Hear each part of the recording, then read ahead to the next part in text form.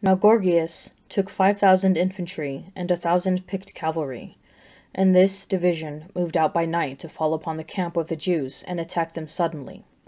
Men from the citadel were his guides, but Judas heard of it, and he and his mighty men moved out to attack the king's force in Emmaus, while the division was still absent from the camp.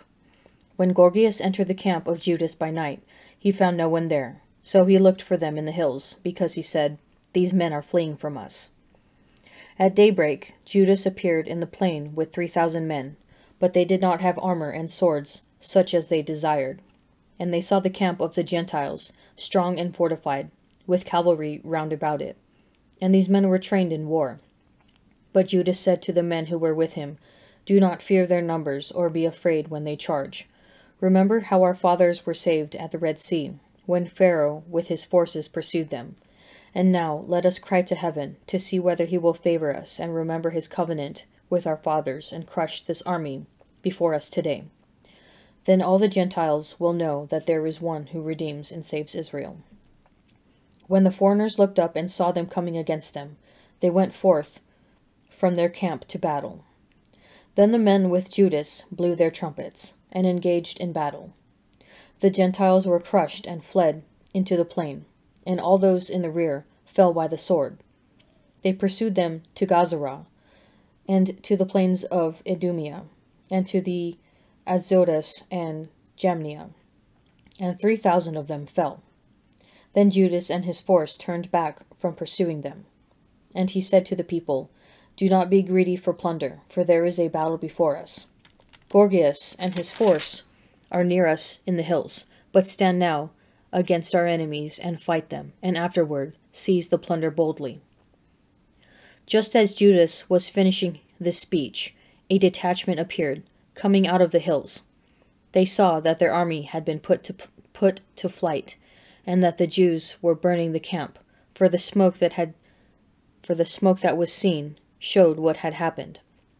When they perceived this, they were greatly frightened, and when they also saw the army of Judas drawn up in the plain for battle, they all fled into the land of the Philistines. Then Judas returned to plunder the camp, and they seized much gold and silver, and cloth dyed blue and sea purple, and great riches. On their return, they sang hymns and praises to heaven, for he is good, for his mercy endures forever. Thus Israel had a great deliverance that day. Those of the foreigners who escaped went and reported to Lysias all that had happened. When he heard it, he was perplexed and discouraged, for things had not happened to Israel as he had intended, nor had they turned out as the king had commanded him. But the next year he mustered 60,000 picked infantrymen and 5,000 cavalry to subdue them. They came into Idumea and encamped at Bethzur, and Judas met them with 10,000 men. When he saw that the army was strong, he prayed, saying, "Blessed are you, O Saviour of Israel, who did crush the attack of the mighty warrior by the hand of your servant David, and did give the camp of the Philistines into the hands of Jonathan, the son of Saul, and of the man who carried his armor. So do you hem in this army by the hand of your people Israel, and let them be ashamed of their troops and their cavalry. Fill them with cowardice, melt the boldness of their strength. Let them tremble in their destruction. Strike them down with the sword of those who love you, and let all who know your name praise you with hymns." Then both sides attacked, and there fell of the army of Lysias 5,000 men. They fell in action. And when Lysias saw the rout of his troops, and observed the boldness which inspired those of Judas, and how ready they were either to live or to die nobly, he departed to Antioch, and enlisted mercenaries, to invade Judea again with an even larger army. Then said Judas and his brothers, "Behold, our enemies are crushed. Let us go up to cleanse the sanctuary and dedicate it." So all the army assembled, and they went up to Mount Zion.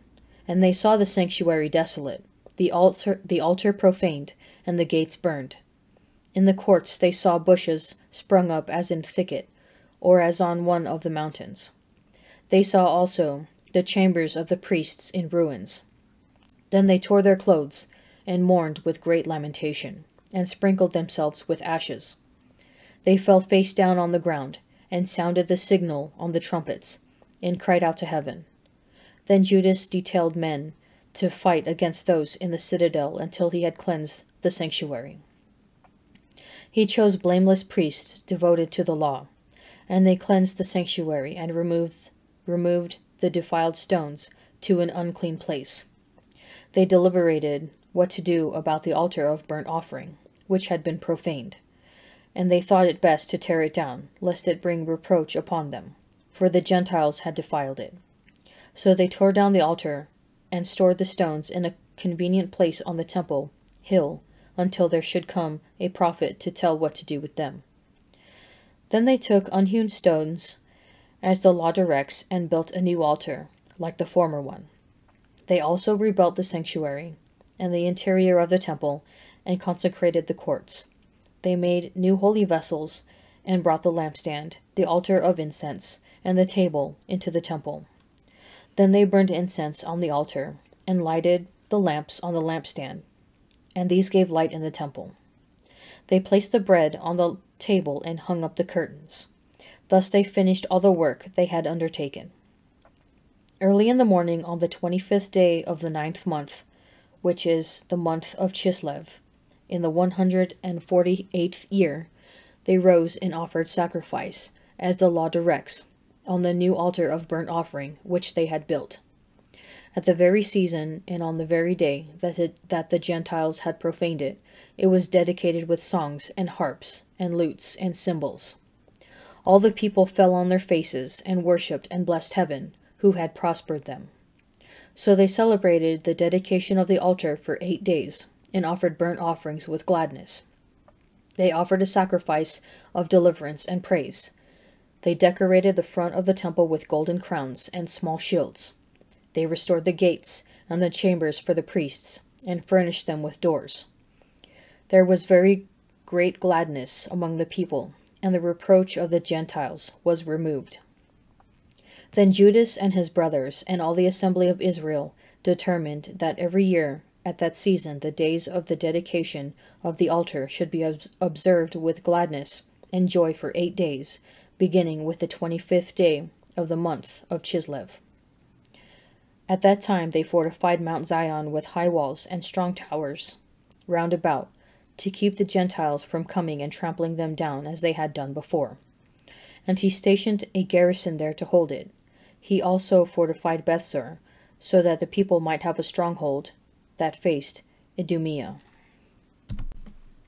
O death, how bitter is the reminder of you to one who lives at peace among his possessions, to a man without distractions, who is prosperous in everything, and who still has the vigor to enjoy his food. O death, how welcome is your sentence to one who is in need and is failing in strength, very old and distracted over everything, to one who is contrary and has lost his patience.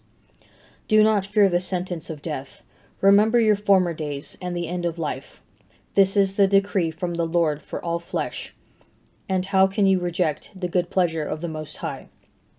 Whether life is for 10 or 100 or 1,000 years, there is no inquiry about it in Hades. The children of sinners are abominable children, and they frequent the haunts of the ungodly. The inheritance of the children of sinners will perish, and on their posterity will be a perpetual reproach. Children will blame an ungodly father, for they suffer reproach because of him. Woe to you, ungodly men, who have forsaken the law of the Most High God. When you are born to a curse, and when you die, a curse is your lot. Whatever is from the dust returns to dust, so the ungodly go from curse to destruction. The mourning of men is about their bodies, but the evil name of sinners will be blotted out. Have regard for your name, since it will remain for you, longer than 1,000 great stores of gold. The days of a good life are numbered, but a good name endures forever. The elder to the elect lady and her children, whom I love in the truth, and not only I, but also all who know the truth, because of the truth which abides in us and will be with us forever. Grace, mercy, and peace will be with us, from God the Father, and from Jesus Christ, the Father's Son, in truth and love. I rejoice greatly to find some of your children following the truth, just as we have been commanded by the Father. And now I beg you, lady, not as though I were writing you a new commandment, but the one we have had from the beginning, that we love one another. And this is love, that we follow his commandments. This is the commandment, as you have heard from the beginning, that you follow love. For many deceivers have gone out into the world, men who will not acknowledge the coming of Jesus Christ in the flesh. Such a one is the deceiver and the Antichrist. Look to yourselves that you may not lose what you have worked for, but may win a full reward. Anyone who goes ahead and does not abide in the doctrine of Christ does not have God. He who abides in the doctrine has both the Father and the Son. If anyone comes to you and does not bring this doctrine, do not receive him into the house, or give him any greeting, for he who greets him shares his wicked work. Though I have much to write to you, I would rather not use paper and ink, but I hope to come to see you and talk with you face to face, so that our joy may be complete.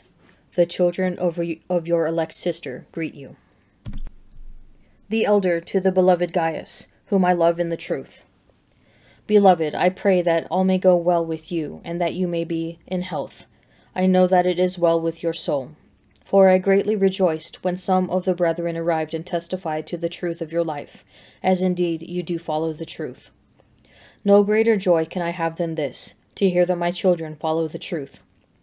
Beloved, it is a loyal thing you do when you render any service to the brethren, especially to strangers, who have testified to your love before the church. You will do well to send them on their journey as befits God's service. For they have set out for his sake, and have accepted nothing from the heathen. So we ought to support such men, that we may be fellow workers in the truth. I have written something to the church, but Diotrephes, who likes to put himself first, does not acknowledge my authority.